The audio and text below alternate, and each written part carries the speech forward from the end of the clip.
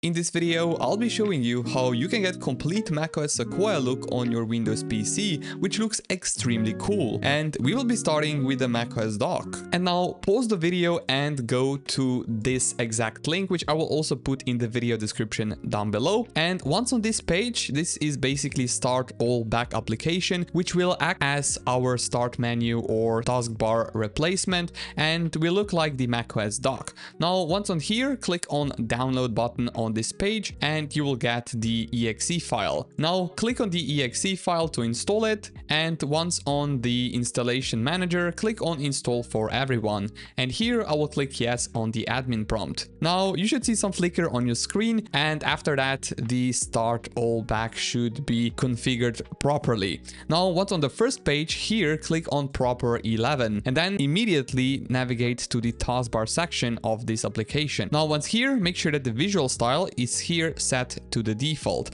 Now for the icon size, I will put this to the L, and for the icon margins as well to the L. Now at the bottom, make sure that you centered task icons, select the segments here as well, and make sure that you also enable dynamic transparency. Now with that said, here under the segments, make sure that you put just the central segment, so we will only have this kinda look of the dock. Now make sure that you go to the advanced section here as well and enable use custom start menu coloring as well as use custom taskbar coloring, and from here you will just change this teardrop to the clear as well as on the taskbar as well, just like this. And now we have this nice look of our taskbar as well as of the start menu, which look kinda transparent, which I really like. Now we can move forward for the widgets. Now open your web browser and go to the Rainmeter.net website, which I will also put a link for in the video description down below, by the way. Now once on the page, click on the download button to get the installer for the Rainmeter,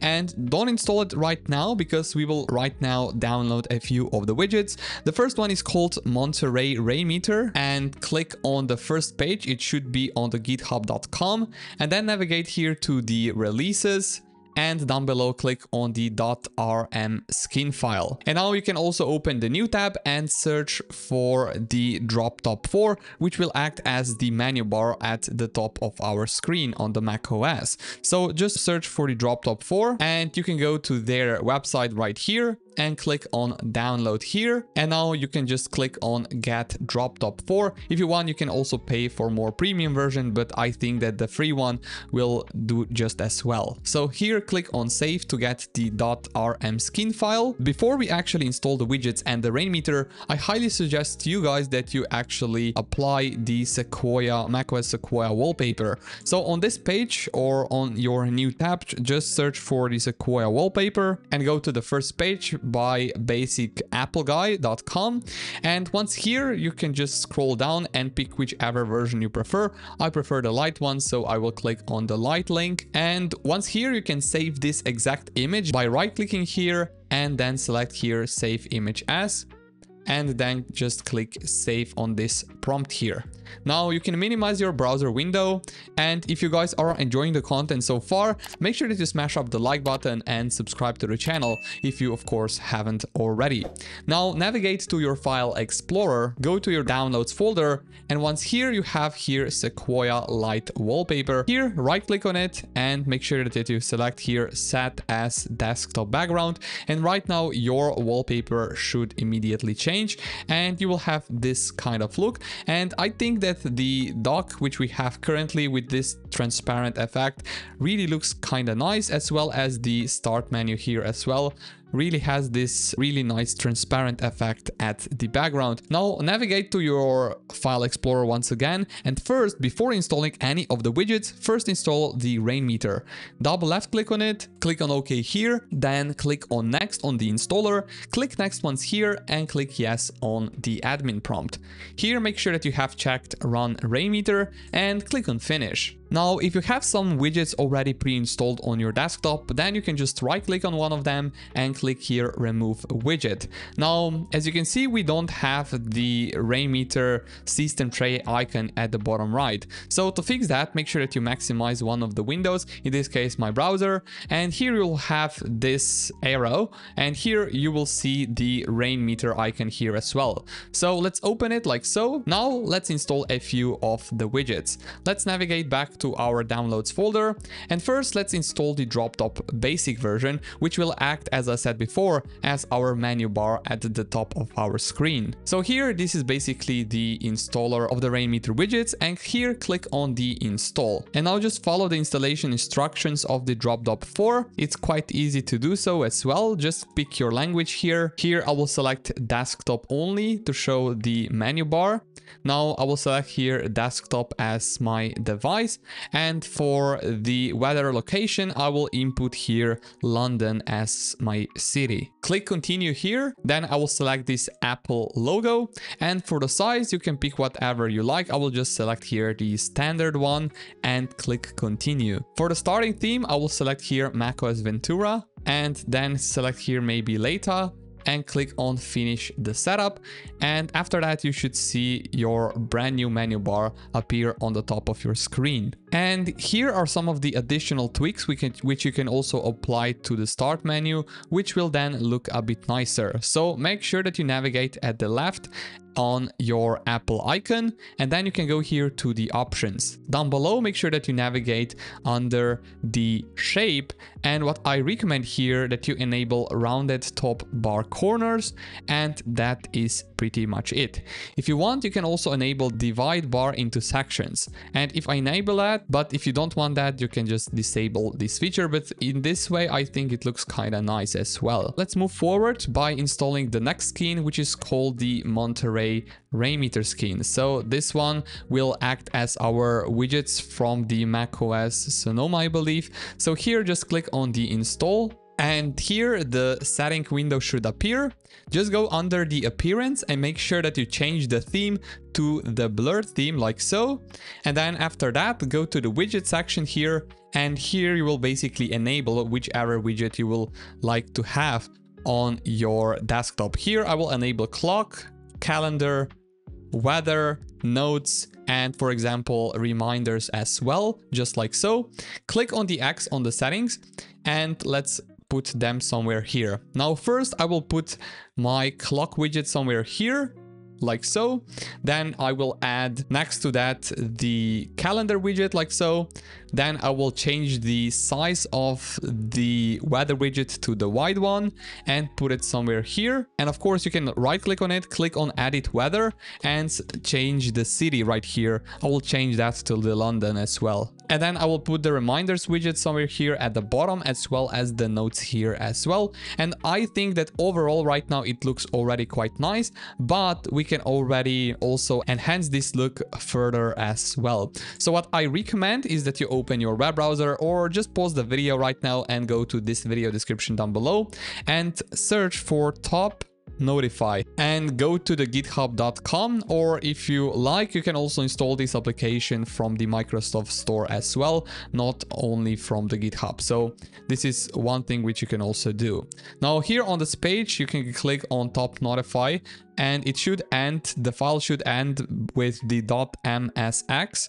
So this is basically the file, and click on save. And now we can just click on it to install it. And here on this page, just click on the install. So why are we installing this application? Because the macOS also has the notifications at the top, and we would also like to mimic that on our Windows operating system as well. So if you don't see the system tray icon, once again, just maximize one of the windows and then navigate to your system tray icon and just click on TopNotify. And once here, you can, for example, click here spawn test notification, and here you'll see how the notification will appear. I don't like how it looks right now because it overlaps with the menu bar. So what I will do, I will click on custom here. And then here we have set of the instructions how you can do that. So basically just put the notification wherever you would like to appear, something like here, and then just click on the escape key on your keyboard. And after that, if you click on spawn task notification, here it should be, it doesn't overlap anymore with our menu bar. So if you want, you can also enable here notification transparency. I will put it somewhere here.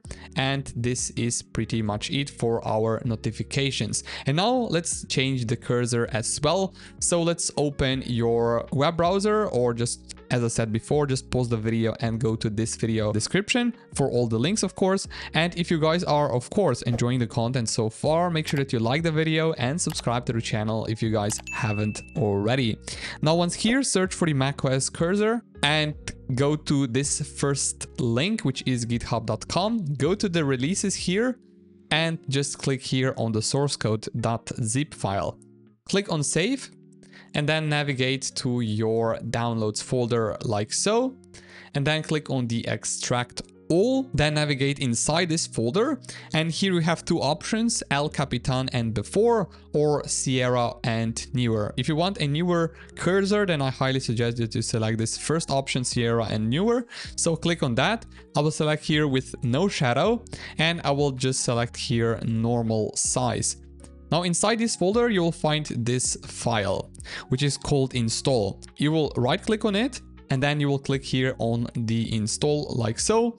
And then you can just click on open here. And right now, just click on yes on the admin prompt. And right now you should have a brand new cursor.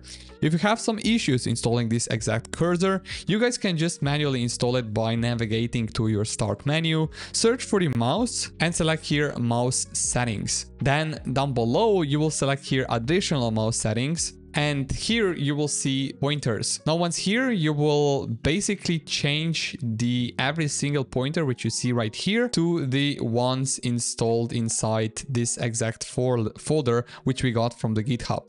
So how you can do that is basically select the normal one, click on browse here, then you will navigate to your downloads folder. If you go, for example, this PC, local disk C, you will navigate to your user.